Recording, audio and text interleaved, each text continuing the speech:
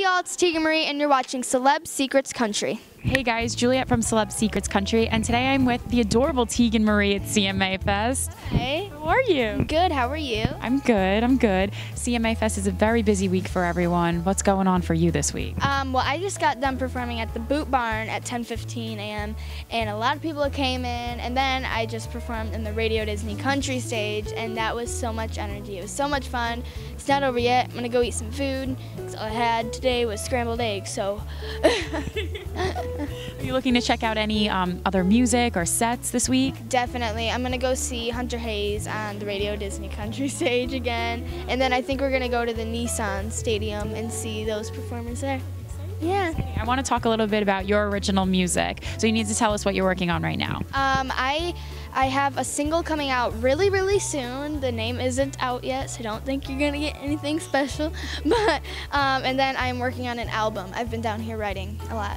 How's that writing process been? It's been amazing. Every single song we've written, we've loved, and usually that doesn't really happen, so I'm really grateful.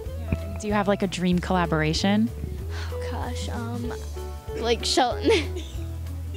Like Shelton or Brett Eldridge. Yeah. Oh my gosh, they're amazing. I had the chance to meet Blake and Gwen at The Voice. I got to sit in his chair. He was hilarious. He came up to me, he goes, "Tegan?" I'm like, "Blake?"